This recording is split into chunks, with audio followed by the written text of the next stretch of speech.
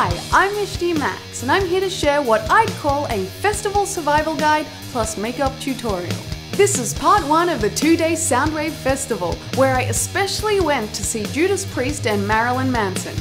I based my makeup on the colors I think of for these bands, which is reds and blacks, and I wanted to go dark and gothic for Manson with a twist of pink into the makeup too. So off we go!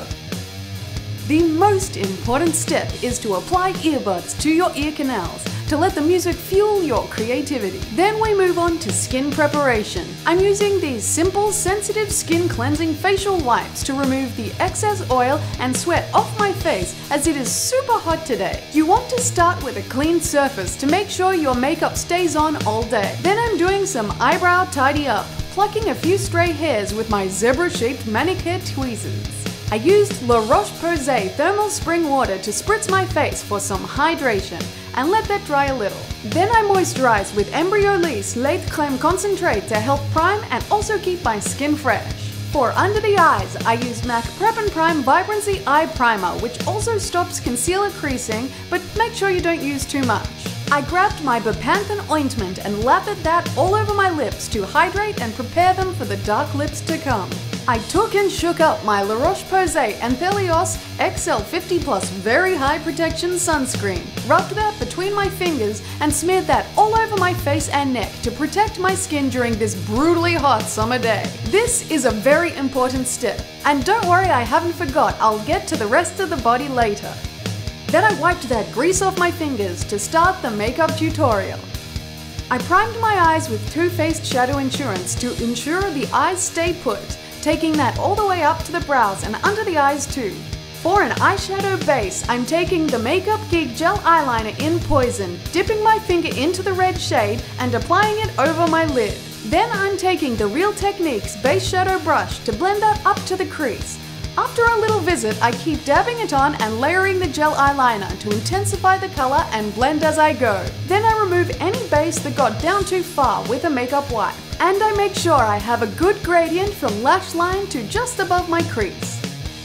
Next comes out the Naked 3 palette from Urban Decay, and I'm using the Sigma F70 concealer brush to pick up the shadow Blackheart and apply that to the outer and inner third of my eyelid. It's a matte black shadow with red/pink sparkles, and I'll make sure to intensify that later with a sticky base after a bunch of blending. I joined up each side of my eyelid through the crease to create a halo effect. Then with the blending side of the brush that came with the Naked 3 palette, I took Limit into my crease to act as a transition shade, also pushing that up into the beginning of my eyebrow. I went back to the same palette to take some Strange to slap on as my brow highlight with the same brush. This is also to help with blending. Then I increased the depth of Limit in my inner crease. I took the Sigma E50 large fluff brush and some Strange to erase and blend the outer corner and through the crease. Then I whipped out the Sugarpill pressed eyeshadow in Bulletproof and the Sigma E47 shader crease brush to define the crease and add some matte black darkness. I used this tiny pointed crease brush to buff some black into the crease as I rocked out to some Hailstorm. Then, since my Sugarpill order hadn't arrived yet, I tried to create this facsimile of the Countess pigment with alchemy and much magic. I wiped some Firene Pixie Epoxy on the back of my hand and applied it to the center of my eye as a sticky base using my finger, and then I took the MAC 242 flat stiff brush to apply the magically mixed pigment to the center of my eye, where there was no shadow thus far. I patted it on for the best pigmentation. If you're wondering what is in this mix, check my blog below. I began blending with the Sigma F70 concealer brush, and then decided to use Pixie Epoxy to get the glitter particles in Blackheart to stick better, and I used the same brush to pack on the Blackheart shadow. Then I also got down to the business of blending either side of the central metallic shadow into the blackened edges, also using the MAC brush with the residual fake Countess on it, plus running the tiny pointed crease brush around the border of the halo to help fade that into the rest of the crease. As usual, it's a process, and when I was happy with the intensity of the shadows and blend, I went on to the next step in the crease. Out comes the Urban Decay Electric palette, and I chose the Shadow Savage with the Sigma E60 blending brush to buff the neon pink shadow above the black in the crease, laying down the start of the pink gradient. For a darker hot pink shade, I whipped out the Sugarpill Sweetheart palette and went for Dolly Pop, and used the same brush to transition the black upwards, while not achieving purchase on my brush the whole time. But either way, I darkened up the pink haze around the dark shadows, keeping a round but lifted shape to the eye. I went back between Bulletproof on the pointed brush and the soft dome brush to get a perfect fade, going all around the eye from outer edge to inner corner. Then I add more Dolly Pop with the domed brush and also Savage to bring back the pink haze, taking that high up onto the brow bone. I grabbed some more Strange on the big fluff brush to brighten under the brow and also to tone that down, helping the blend.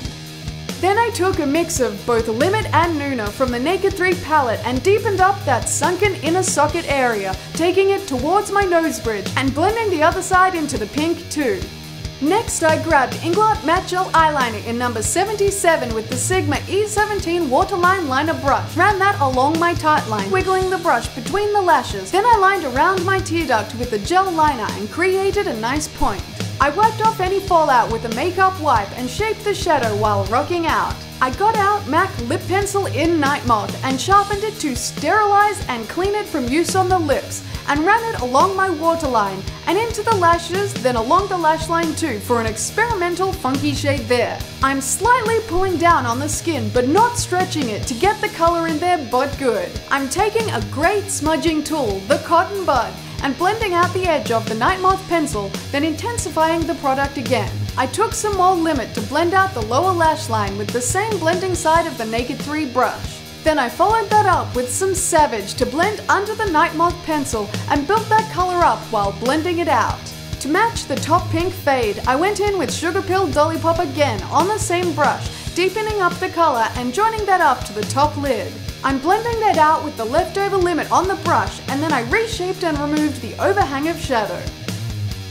Now for some more darkness, I took some Sugarpill Bulletproof on a Sigma E30 pencil brush to darken along the lash line and join it up to the deep crease, and then blend that out with the ever useful tiny fluffy brush. I went back in with Strange again to erase any unwanted shadow and fade it into my skin with the big fluff brush to keep the rounded shape but make it angled up for a more attractive look. You know the name of the game is blending. And then I performed a fantastic move of smearing black eyeshadow on my face. Ugh, classic. And so I cleaned up my cheek and also my hand. Then I pointed up the tear duct some more with the gel eyeliner and blended that across with some matte black eyeshadow on the pencil brush. I brutalized the pink some more with more Dolly Pop and Savage to get a nice sickly Marilyn Manson-esque look around the eyes, with the color aggressively pigmented and not forgetting to keep the blend fiercely soft all around the eye socket. Then I curled my lashes thoroughly at the base and the middle for more lift and applied a buttload of CoverGirl Clump Crusher mascara, really working that into the roots of the top lashes, combing through a decent amount of product, about 3 layers I'd say, and coating the lower lashes as well, getting to that just right clumpy look. I personally added an extra step of fanning my steaming face, trying to endure this temperature. Then, since I wiped my face, I reapplied the sunscreen. I rehydrated with a spritz of thermal spring water and went onto my brows with the Benefit Browsings in Light, starting with the wax side through the tail of my brows. Then I took the powder through the whole brows, combed them through with a spoolie, and then ran Benefit Gimme Brow in light/medium to set the hairs in place. For the face, I primed with Benefit Professional, mainly around the center, blending it outwards. Then used Bourjois Healthy Mix in 51 Light Vanilla for foundation. And for a light finish, I sprayed my Sedona Lace 928 synthetic flat top brush with some MAC Fix Plus to sheer it out, because I didn't want my face to be heavy or show any signs of loss of coverage from being in the pit. Make sure not to throw the brush at your face though, because damn that hurts. And after I finished buffing that in, I covered up my dark circles with MAC Pro Longwear Concealer in NC15 and used the excess around my nose and on any blemishes using the synthetic small tapered 224 brush from Sedona Lace, and buffed that in with my foundation brush. Then I got out my lovely Hourglass Ambient Lighting Powder in Ethereal Light and set under my eyes and the center of my face with the Real Technique setting brush, giving a light glow without shine, buffing that out again with an angled brush, and I set the rest of my face with Revlon Photo Ready Translucent Finisher and the Sigma F30 Large Powder Brush, to make sure my face stays in place until I want to take it off. Then I went in with the wax side of my eyebrow kit to enhance my beauty spot, patting that product in. I decided to do something a little different for contour, so I took the eyeshadow limit on the Naked 3 blending brush, taking that down the sides of my nose, following along where I buffed that up to the start of my brows and inner socket. Then I blended out the edges of the eyeshadow with my brow highlight Strange. And I went into limit again on the Real Techniques contour brush to skull fuck my face, also known as contouring. I took it under my cheekbones, into my temples, and around my forehead to match the pinkish tones in my makeup. I deepened that up with the other matte shadow in the Naked 3 palette called Nuna, but not buffing that out as far. And I softened that with my powder brush. I went back into the Sweetheart palette and took the matte white shadow, Taco, to highlight my cheekbones and lighten up my complexion using the Sigma E40 large angled brush, blending it down into the contour and sharpening it up on the underside to exaggerate the face carvage. The Sweetheart palette is ever useful again, and I used the same matte pink shadow from the crease, Dolly Pop, and softly blended that onto the backs of my cheekbones with the Napoleon Perdis 20B reflective contour brush, making sure to dab it off on the back of my hand so it isn't too bright. I deepened the contour to bring it back because it got lost in the blending, increased the highlight, and also demurred down the cheeks with some of that Revlon powder. Another step to concrete on my face, the Urban Decay All-Nighter Makeup Setting Spray, spritzing on a healthy amount. I cleaned the foundation and powder off my lips with the oil-free Garnier makeup remover and a cotton bud to prepare them. Then I primed my lips with MAC Prep and Prime Lip Base to prevent feathering. I took out the MAC pigment in Vanilla for a Cupid's Bow highlight and applied that with my finger, giving a golden pinkish shine. Then to start on the lip color, I took the Urban Decay 24/7 Eye Pencil in Perversion and lined the perimeter of my lips with a sharp Cupid's bow and angular shape. Then I shaded in the corners and thickened up the edge line, leaving a space in the center for a two-toned lip to come. Then I went back to the MAC Lip Pencil in Night Moth, but this time I filled in the space on the center of my lips, blending it into the black on the outer edge. Next, the black lipstick I used was Melt Cosmetics Bane, a matte black affair, and I ran that into the corners and around the edge of my lips with the point of the bullet. You could use a lip brush if you wanted, but my tube is fresh and pointy enough. Then I pulled out Black Metal Dahlia, one of the metallic OCC lip tars. I squeezed some out on the back of my hand, then used a lip brush to apply it to the center on top of Night Moth, patting it to blend the metallic lip tar with the matte black lipstick, and I finger popped to save my teeth. After I finished adding product, since I wanted my eyes to match my lips, I went back to the pigment I used on the center of the lid, and I patted it over the lip tar with the same MAC 242 brush.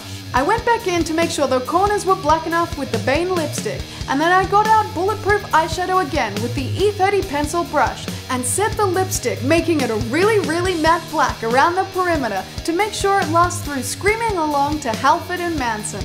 I popped out my drays and arranged my twists, and that's the end of this dark and gothic makeup look. I think the pigment I mixed together looks pretty close to the maroon kind of pinky shade, just like the Sugarpill Countess I was trying to emulate, and I was really happy with the dramatic matching eyes and lips. And I thought it was perfect for a Marilyn Manson show, especially since I was in one of my dark moods. Then we can't forget about the body skin prep. So I whipped out this Obagi Nuderm SPF 50 Sun Shield, and I applied that all over my exposed skin. Pay special attention to the tops of your shoulders and your chest, because you don't want to mess up your delicate skin with fucked up evil UV rays there. It's a big problem here since Australia pretty much has zero ozone layer. And for a little something special, I used the limited edition Body Shop Glazed Apple Lotion, which is shimmery and kinda glittery as you see here, because I thought a sassy, shiny set of arms and décolletage would be fun for a day gig. I did end up smearing it over my dress here and there, and it would have been a better idea to do it pre-getting dressed, but we learn from our mistakes. And then here we have my outfit, which ended up being this t-shirt dress with the crisscross aeration about the waist, because it was a mother of a steaming hot day, as I said. The gothic corset tutu dress I wanted to wear was severely claustrophobic at this temperature. I attempted a test run in the front driveway with some jumping jacks and various running around, and finally I decided to be sensible and go with the lighter option you see here. I always say it is essential to grab a souvenir to remember the gig by, or any bit of memorabilia that catches your eye at any gig. So I bought this Judas Priest t-shirt with the classic British steel artwork, although they added the details of fun bright colours and the gorgeous metallic on the razor. I had such a blast at Soundwave, and I can't wait to go next year. And now I definitely know it's necessary to grab a Slurpee before you hit your spot on the gig, if the sun is beating down on you that fucking hard. Thanks for watching. I hope you enjoyed this festival guide and makeup tutorial part 1.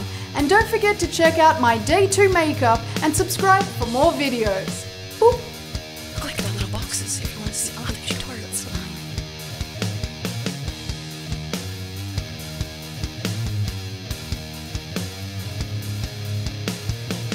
And here's a little taste of my experience. Shh, don't tell anyone I shared.